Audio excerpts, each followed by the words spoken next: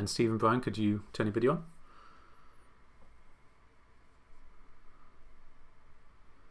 And let me know when we're live. We should be live now, I think. You're going back to video? Yeah.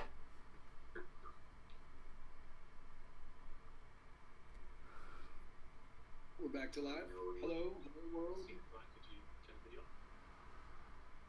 Excellent. Right. Well, welcome everybody. My name is Doug Belshaw and I'm joined here by Brian Mathers and Steve Rieger.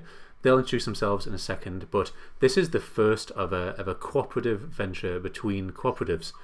So we are Open Co-op and Educators Co-op, and we're working together, and we thought we'd kick things off by doing a short webinar on why you might want to use badges in your particular context. So I'll let these guys introduce themselves and I'll come back to me. I'm going to be driving most of the presentation stuff today, but I'm going to be indebted to the expertise of these two gentlemen too. If you've got any questions as we go along, then my able colleagues and also the people who are part of these co-ops that I've just mentioned will be on hand to answer your questions via the chat on YouTube, but also via the Open Badges hashtag on Twitter. So I'm going to hand it over to Steve, first of all, to introduce himself, and then to Brian.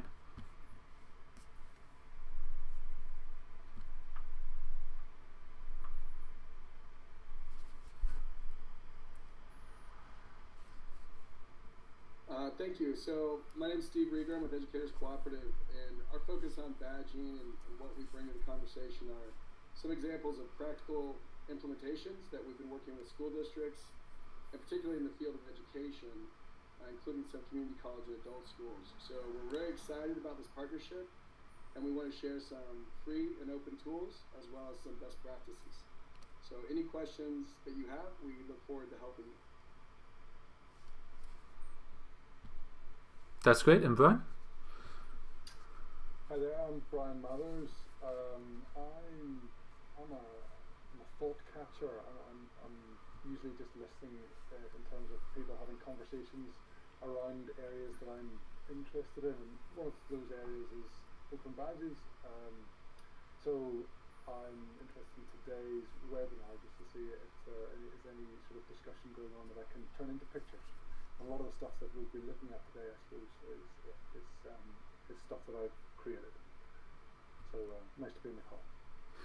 Thanks, Brian. So Steve and Brian are going to what's lovingly called face mute while we do this next bit, and I'm going to switch between this screen and Google Slide screen, which is going to go through a lot of Brian's images. We've got a back channel, so Steve, if you want to chime in at any point, then please do let me know and I'll switch screens. And please do ask questions, clarificatory questions if you're on this webinar. And if you're viewing this after the fact, if you're viewing the recording, then can I encourage you to ask questions as well.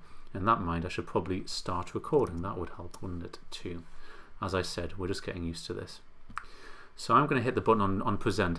Now, the majority of these slides, in fact all of these slides, plus a couple that we've added in, these were all presented at the Mozilla Festival. So what happened was I went over to LA and did some work with a school district there, met Steve and Amy from Educators Co-op, invited them to put in a proposal for MozFest. They were accepted and we met again in London last month. So this is just a very quick bluffer's guide to open badges. Brian and I work together obviously a lot through the co-op, and Brian does these wonderful images through his company Visual Thinkery, which is part of We Are Open Co-op. So the first thing to talk about when we kind of zoom out of what we're talking about when we talk about badges, instead of diving straight into the technology, is realizing that everything we do, all of our experiences, they have value, and the value for that is that we are more than just our collection of LinkedIn information. We're more than just our job history, and we're more than just our academic credentials. So I've been all the way through the academic system. I'm Dr. Belshaw, but I'd like to think that people wouldn't just introduce me as my academic history or the jobs that I've happened to have. I'd hope they'd talk about me in a much more holistic way as a person. And that's the same is true for everyone, whether they're a young person or older as well. Now, when it comes to the way in which we can prove what it is that we've done, we often refer to certificates. So I don't know if you saw on the wall just there before, I had one of my academic certificates, and often when we go to interview, we're asked to present these certificates. We're asked to prove what it is that we can do, and what it is that we know. Now, a certificate is great, but actually a certificate isn't as good as an online badge, an open badge, because it hasn't got as much information in there. An open badge, as we'll find out in a moment, has all of this metadata in it. So when people say, oh yeah, you mean open badges, they're a bit like an online certificate, I say, well, no, a certificate is more like an offline badge. It's more like a poor imitation of an online badge. So what are we talking about when we talk about open badges? This image here was taken by Brian up on a mountain last year. Brian, do you want to talk to this one, or shall I? Yeah, I suppose just to say that I was up on a mountain in the Lake District in the UK with my family, and we watched this mountain from sort of down by the beach, and it just sat with cloud on the top all the time. Anyway, we took the kids up and went to climb this mountain. But once you get to the top and inside the cloud, it's really hard to see where the mountain top was. And you follow a path, but it sort of veers off the path to the mountain top. And sure enough, people had sort of cobbled together a massive big arrow, and it just quite like that to take a photograph of it. But that's not the point. The point is that inside that photograph is actually quite a lot of metadata. So you can see from the photograph itself that you can see what type of phone I had on that date, 11th of April 2016. I had an iPhone 5. You can see what color profile it was, the focal length of the lens, f number, exposure, and even if there's a GPS reference there as to where I took that photograph. And it struck me that open badges are very like that, where the metadata is baked inside the image, and it helped me get my head around how that could be with an open badge. So I'll hand back to Doug there. Okay, and sorry for anyone who I got the levels wrong in terms of the audio there. Brian was basically saying that this image has metadata baked into it. That means data that you can't necessarily see in the image itself, but the data is there when you click on it, when you right-click on it, when you look for that on your Mac or your PC or whatever it is that you're using. Okay, so with that in mind, using that as a mental model, then when we talk about open badges, the great thing about them is that they're evidence-based. They're not just something that you can kind of claim that you've done, like on a CV, which is, it tends to be a bunch of claims. What an open badge does is it allows you to evidence exactly what it is that you've done. Now, all of this, and we'll get into a bit more detail in a moment, all of this is based upon a free and open standard, which was originally created by Mozilla. Mozilla is best known for the Firefox web browser, and I used to work for Mozilla until last year. I was on the original Open Badges team. So the reason why standards are important is that anyone who can remember back in the bad old days of the web, when you had to use a certain browser in order to access certain websites, like this website is best viewed in Netscape Navigator or Microsoft Internet Explorer. The reason that we're now in a situation where you can use any browser to access any website and it all just works fine is because of open internet standards. And Open Badges is built on a free and open standard that anybody can build upon. In terms of what we're talking about pedagogically, we've often talked about lifelong learning, but we've never really had a way in which to make that real. So when we talk about badges being stackable, what that means is that they're not just siloed. Your credentials from school, university, out-of-school organizations, voluntary associations, professional bodies can all stack together and work together to build pathways.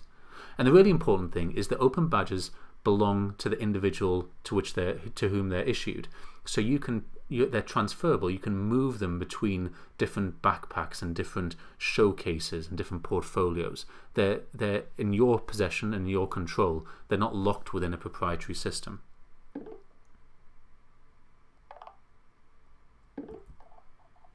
So there we go. So in terms of the metadata of the Open Badge, this is the kind of the really important part of what we're talking about here.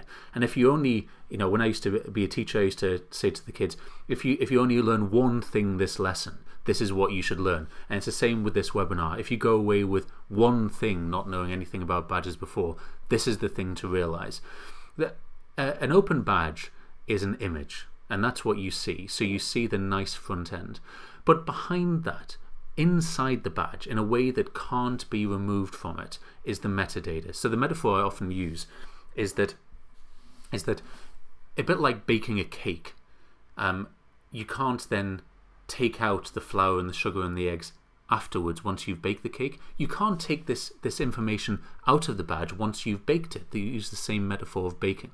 So inside this badge are some mandatory things you have to include, things like the name of the badge, the description, the criteria, the image, obviously, who issued it, when it was issued, and who it was issued to.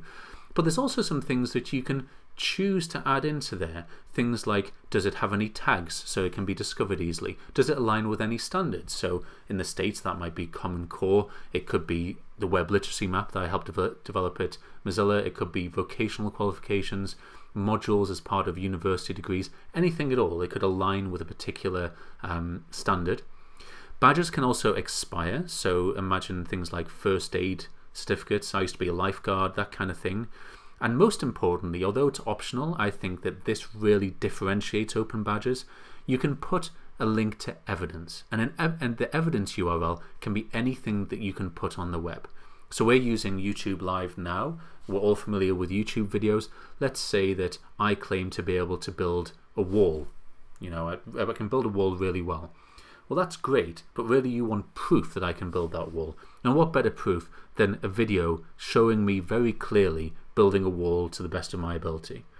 And you can imagine that you can put anything else in there as well. It could be a transcript, it could be an audio file. Anything that you can put on the web can go inside an Open Badge, which is a bit of a game changer, really. So when it comes down to it, what can you use Open Badges for? Well, they can be used literally by anybody for anything. There's no barrier. If you want to issue a badge as an individual, you can do that. There's nobody saying that you can't issue a badge for this, or you can only issue a badge for that. So there's no particular quality assurance around the whole Open Badges ecosystem, and that's both a good thing and a bad thing. It's a bad thing, most people think, when they come to it from maybe a university context, because they're used to a situation in which somebody else tells them what is an out of scope for the university or the organizing body. But it's a good thing because it allows innovation and 1,000 flowers to bloom. So it allows the most useful badges to float to the top and people to crowd in and try and earn those best badges that have exchange value within the marketplace. So you can issue badges for on-the-job training, for online learning like MOOCs, for professional development, lots of badges for that. And that leads to things like job opportunities. It leads to lifelong learning, being able to show that lifelong learning, but also to unlocking new possibilities. Perhaps later on we'll talk about how certain badge systems have deliberately linked badges to guaranteed things like job interviews, that kind of stuff. And of course you can share your Open Badges anywhere on the web. You can put them in an online backpack if you want to. You can keep them offline. You can share them on social networks. You can put them anywhere on the web that allows you to embed things. I'm just going to pause there in case Steve wants to chime in. I think I'm back in the mix here. I don't know if you're hearing me okay. Yes, go ahead. My friend, we love working with you guys. I think also we'd love the participants. This is our first launch. Any questions or thoughts or connections you can make, if you want to throw those up in the chat session, we'd be happy to address them.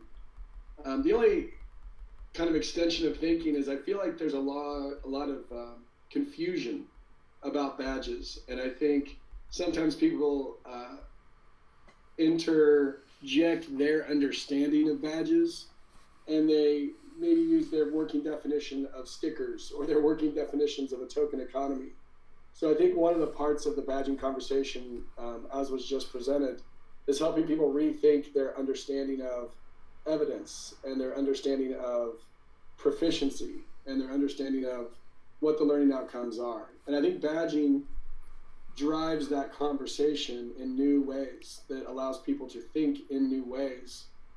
So the technical aspects of the badging can actually lead people to think philosophically about what they're rewarding and how they're rewarding it. So I think the broader conversation is around proficiency and competency, and badging helps drive that conversation. Thanks, Steve. I think when we get to the Q&A later, I think we'll dive into exactly how people can use them in different contexts. I remember in the early days of badges, when I was on the Mozilla team, people would want a case study of their exact context, when that's not the point, is it? This is an open standard which can be used for anything. And certainly I think both Educators Co-op and We Are Open Co-op have got a lot of experience of holding people's hands and helping them to think through what might be possible with their organization when you take off the shackles, when you take off the blinkers, and you can do really innovative things. We'll perhaps dive into some of those in a moment. Alright, so in terms of thinking about how the Open Badges infrastructure or standard works in practice, this is a very simplified overview. So the issuer can be, over there on the left hand side, can be anybody. It could be education providers, after-school classes, websites, organizations, but it can also be you as an individual. You can decide to issue a badge as somebody who's got expertise in a certain area, as somebody who's got standing within a particular community.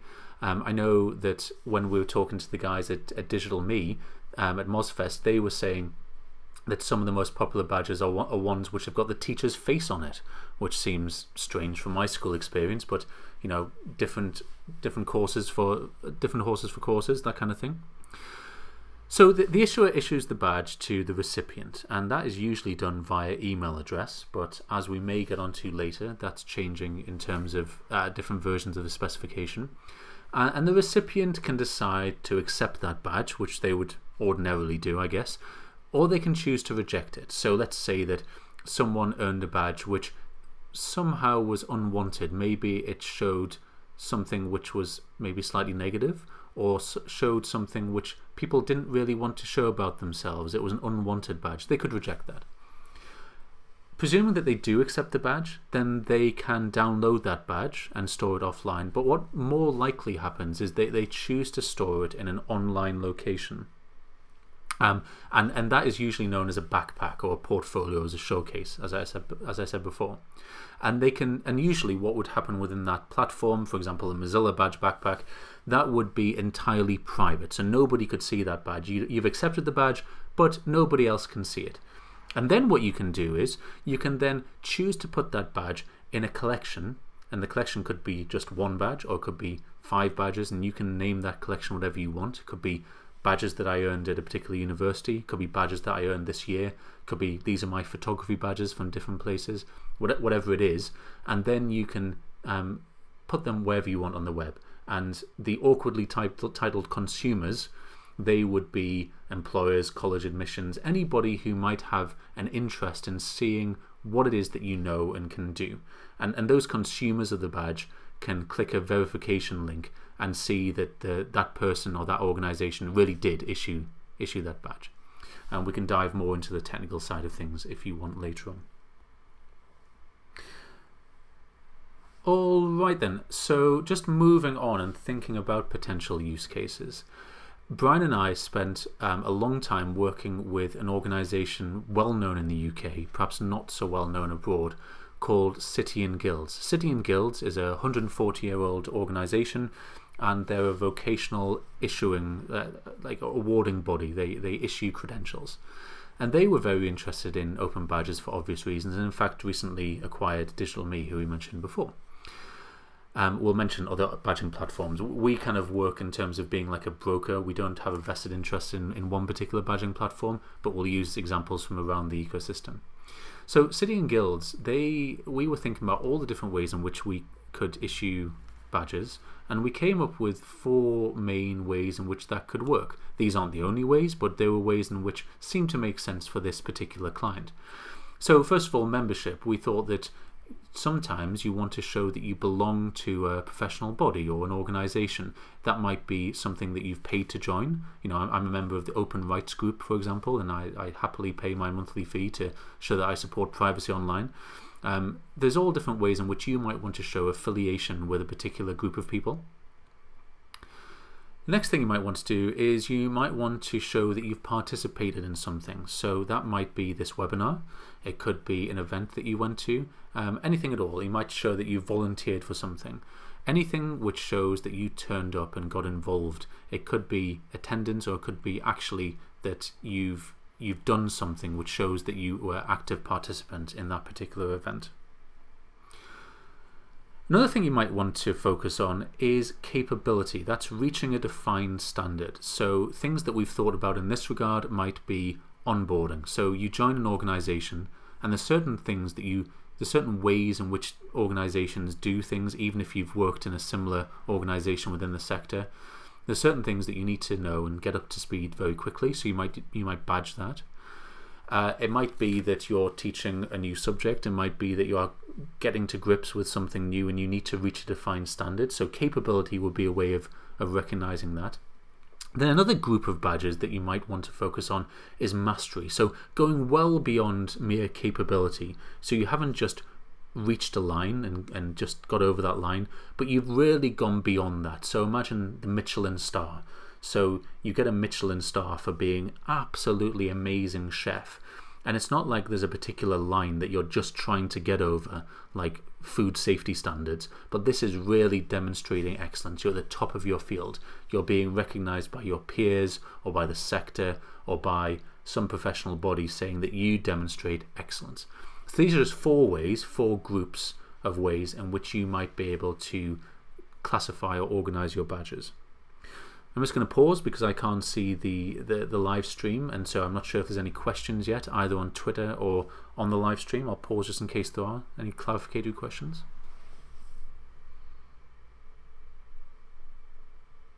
I think your brilliance is capturing it so profoundly that we're focused, on your explanation. I think you're spot on.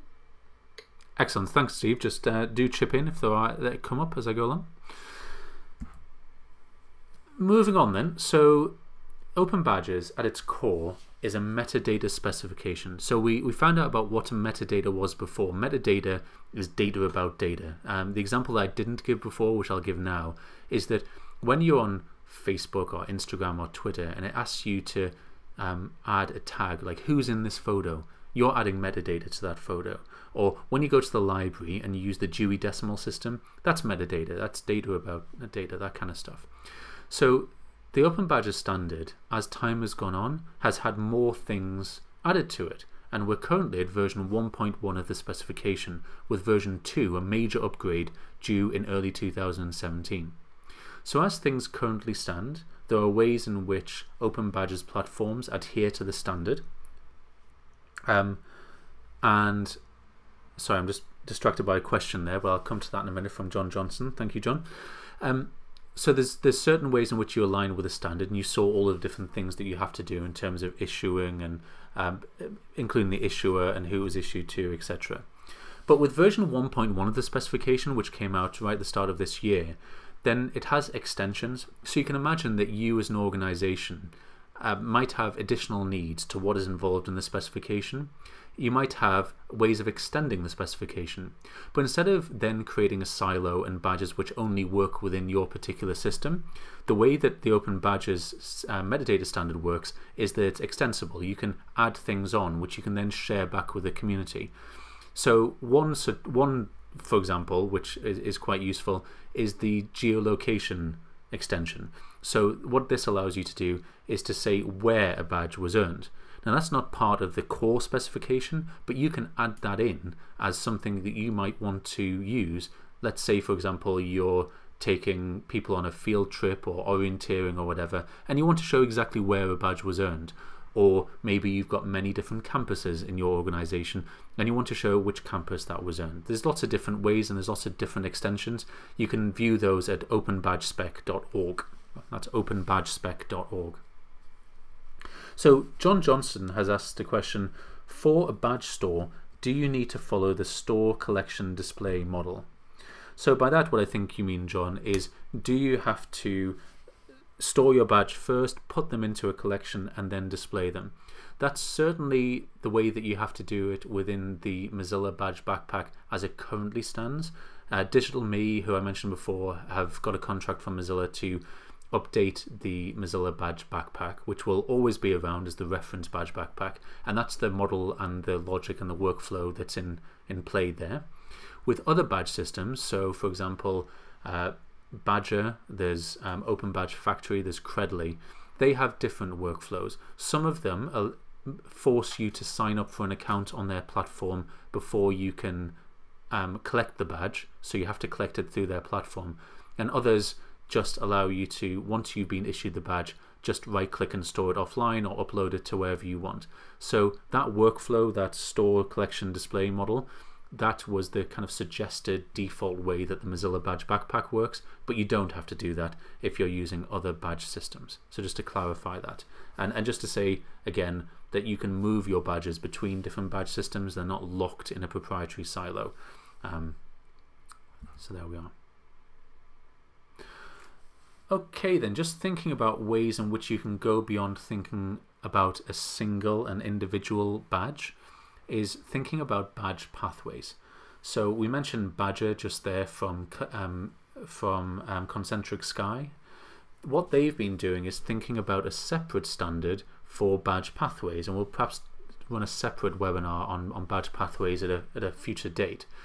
But some ways, and this is certainly not all of the ways you can think about badge pathways, are in the following examples.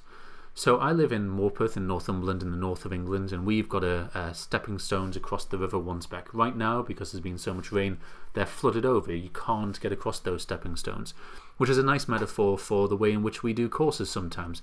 Courses are only available sometimes at educational institutions for one particular semester. Sometimes they're unavailable, and so on.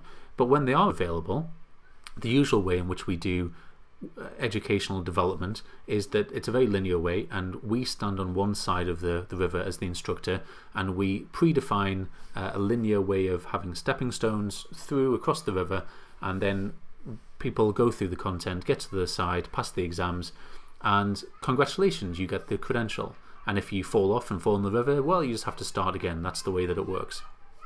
But another way of thinking about that, even if you don't go down the sequential route, if you still want to be prescriptive, you still have to do these things to get this credential, is to think about kind of a Trivial Pursuit model. So I think in America you call these pies, but we tend to call them cheeses. I think it shows the difference between America and Europe. But this is still a prescriptive model. You still have to do these things, but you can earn them in any order. So that's a different way of just breaking things up. But let's imagine you go to the far end of that spectrum. Let's say that you don't want to be prescriptive. You want learners to find their own way. Well, one way in which you could do that is to create almost like a sky full of badges, a sky full of stars, and then ask learners to go through and connect the dots in their own way. And there might be constellations, just like there are constellations in our sky right now, like the Big Dipper, the Great Bear, ones which are recognized universally. But there's nothing to say that an individual might not find their own way of connecting the dots, which is valuable to them. So recognizing those, not in a prescriptive way, but in a descriptive way. One way of thinking about the difference between prescriptive pathways and descriptive pathways was captured by Brian quite nicely here. So when we think about a prospectus, a university or a college prospectus, it's a kind of a booklet saying these are the things that you can learn if you come to our organization. Whereas a descriptive pathway is much more retrospective. It's like an autobiography which says, here's the story of my life, here's the things that I've done. And so that kind of history acts as a credential. It shows that you've got experience in a particular sector or a different area. One question that's coming through from Amy, thank you Amy, is can you share the definition of open badges? What does that mean versus closed badges?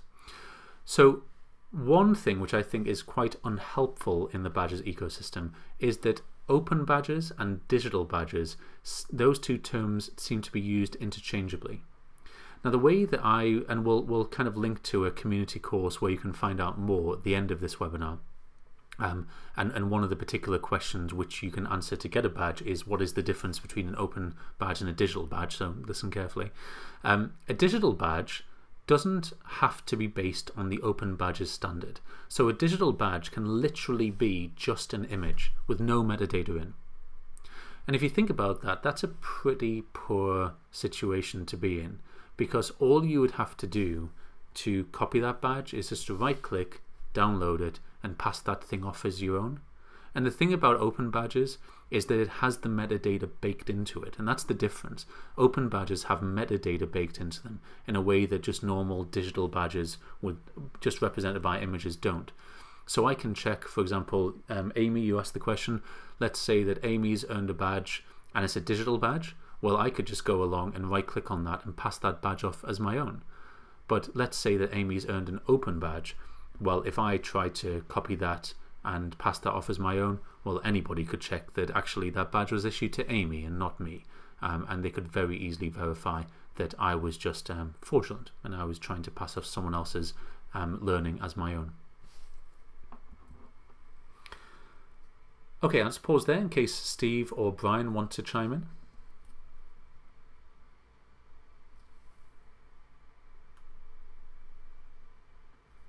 Brian saying no. Okay. So one of the great things about open badges, and some of the things which were expected when open badges were created, and some of the things which weren't expected when open badges were created, were things like it changes the nature of hiring, and it changes the nature of how you show what you know. And I really liked, and Brian really liked, this thought from Kerry North, who works for O2, which is a mobile phone provider in the UK, mobile kind of telephony services. They're part of Telefonica. And what she was saying is that with open badges, you're no longer just interviewing the extroverts, because open badges can tell a much more holistic story about who this person in front of you is. So instead of it just being a collection of academic credentials, and maybe for young people it might not even be their job history, instead you can imagine situations where someone's got an open badge for creating and publishing a web comic. I know Brian once hired somebody because they solved a Rubik's Cube in under a minute, and he saw that as latent talent for maybe being able to being a programmer. Maybe it's sharing a Raspberry Pi project, and all of these things in their own right might not say that much, and you might not get a job based off just one of these, but altogether when you start sharing these, you start to get a view of who this person is. And when it comes to interview, I'm sure lots of people listening and watching this will have interviewed people before. It can be very difficult to find out what's going on. You're trying to draw out conversations, you're trying to find out more about this person, and really once somebody gets through the door and into the interview, you're trying to get them, you're trying to find stories, trying to find out if they'll be a good fit. And especially when it comes to people who are less extrovert, then a great place to start is their experience, their credentials, which can be represented by open badges. So I think that badging even very small things, very granular things, is worthwhile because they serve as places to start storytelling, either by yourself or people telling the story in their own head about who you are and why you might be a good fit at an organization. So open badges paint a much more detailed picture of who we are as people, and that's what really drew me to open badges as an educator. What we tend to get is this model where everybody has the same credentials, and because of grade inflation, because of teaching to the test and all of the things which we're incentivized to do within education institutions, we end up with the picture on the left where it's difficult to tell the difference between young people because we've just got this very grainy black and white ink drawing. Whereas with open badges, I think we can have a much more holistic picture. You can see what this person is about, and that's the picture on the right.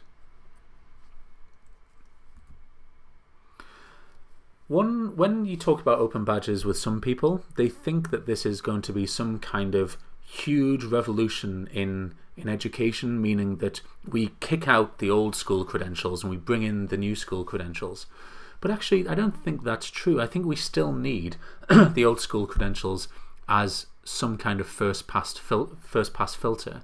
And if you think about those being large stones in a jar, the great thing about open badges and being able to credential really granular things is that these serve as new school credentials, little pebbles that fill in the gaps around the large pebbles, filling up the jar so that you can see much more about this person. So you still have the big rocks, but you have the little pebbles as well. And I think that's a nice metaphor and way of explaining it, rather than, hey, let's blow up the system, which was some of the early rhetoric. I don't think this image has been used before in a presentation. Brian has recently redone this drawing, and this shows the workforce pipeline.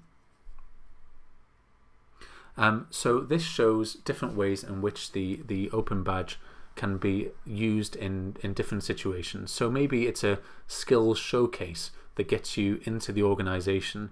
These badges are enough to get you an interview, you pass the interview and you get in through the door. And then maybe there's some onboarding, maybe badges are used for that. And maybe as a year down the line you start doing some professional development and you're working towards badges in project management or leadership.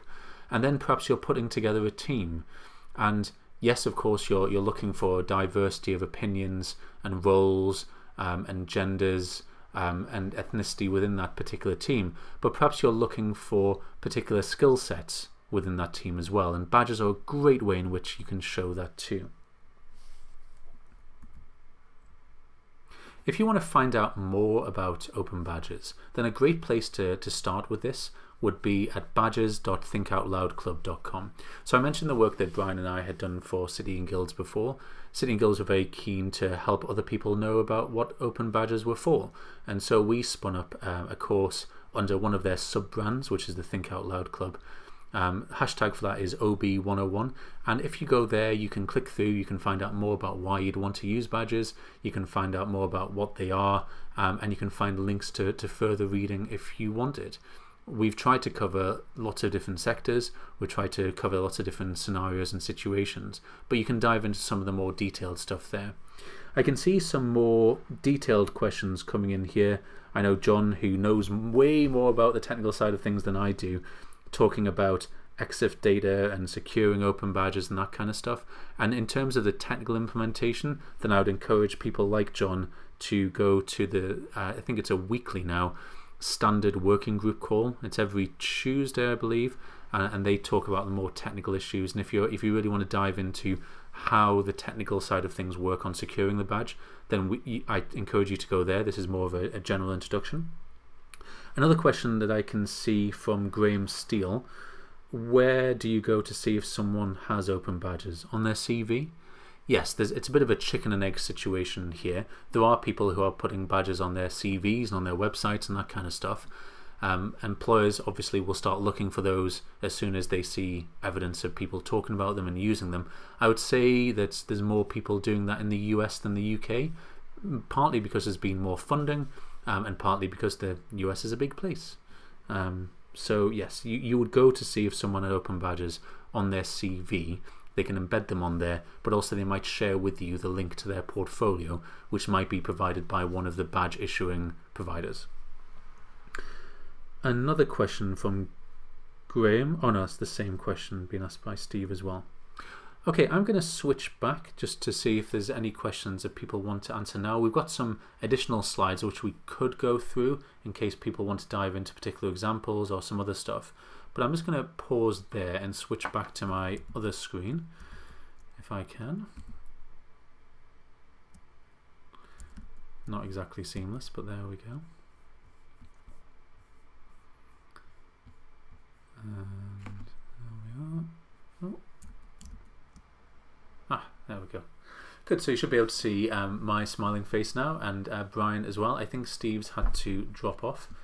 One of the things you can do in a peering is to see who's knocking at the door. Steve's knocking at the door. I'm going to let him in. There you go. Steve, I'll let you back in. Brian, do you want to turn your video back on? And let's just see if we've got any more questions and if there's anything else we feel like we've missed, and then we can go from there. Brian, is there anything else you want to add? I think that was very comprehensive, Doug. I applaud your you were reverting back to teacher mode there. I was, wasn't I? Yes. Yeah, you were. You're pretty smooth. Pretty smooth. I think that's Paul Martin just raised a good point there about some CVs are text only, for example, HM government. And listen, it's the bane of my life. Someone who talks through pictures, and especially when I've been applying for funding and stuff like that, we get placed with a text only sort of form, or so it's just fairly clamped down because the first thing they're trying to do is to get rid of as many applicants as possible.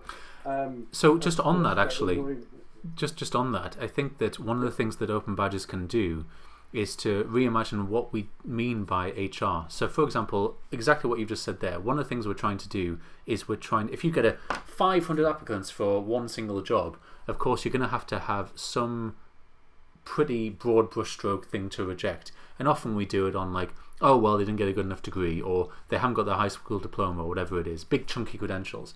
But of course what you can do with Open Badges is you can go out and search, and you can find out, I'm thinking about some kind of badge utopia where you can say, well, I'm going to let people through the door, I've got this badge, or this badge, that kind of thing.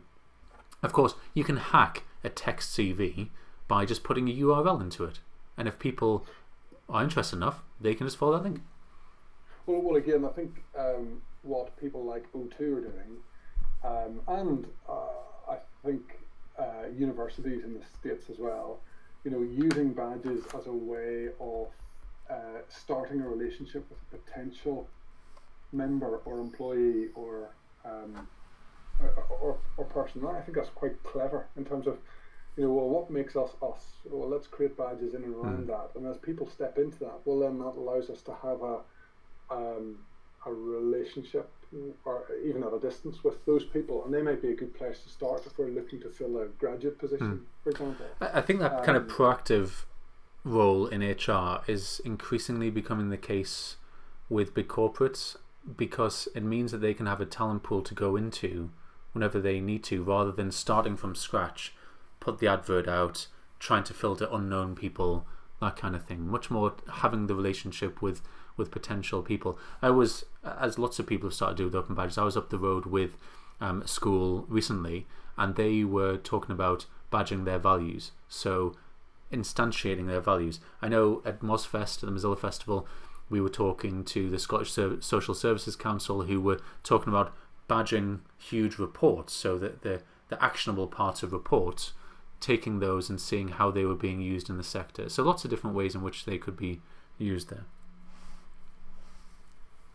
Steve, do you want to just jump in on that? I think this is exactly the conversation about, once we understand the technical potentials, what could you do with badges? I think that's where implementation really starts to get creative, and we see some people doing co-creation of badges with the learner, particularly in schools, so that kids, but also teachers, can better understand what is proficiency, what does competency look like, rather than someone else telling you how to earn a badge, engaging the badge applier to say, well, what would you be willing to do, and how can we bake that evidence into the badge?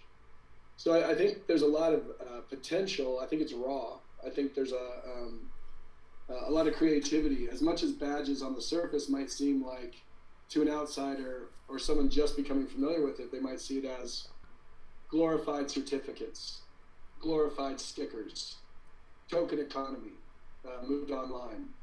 But I think those are superficial interpretations. I think once you get your head around the potential, badges are more flexible, more transferable, more stackable, more manipulative, manipulable. Massacring. I'm an American. I massacre the English language.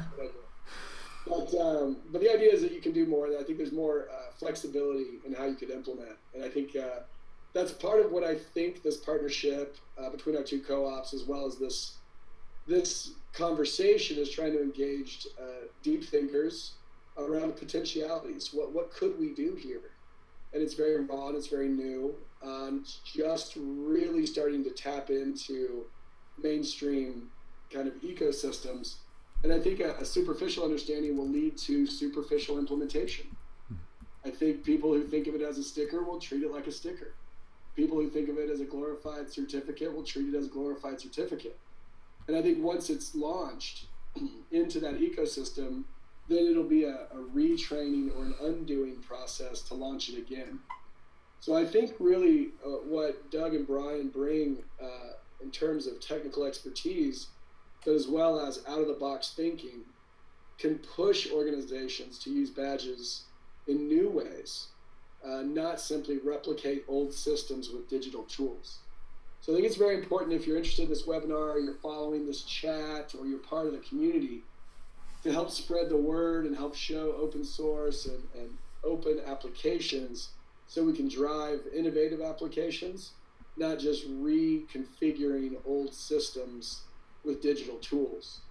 So I really thank you, and I want to applaud that We Are Open Co-op for really pushing the thinking and pushing the conversation, and thank you for your explanations. I feel like it always challenges me to think more deeply about what we're doing, and I just want to say thanks again for that.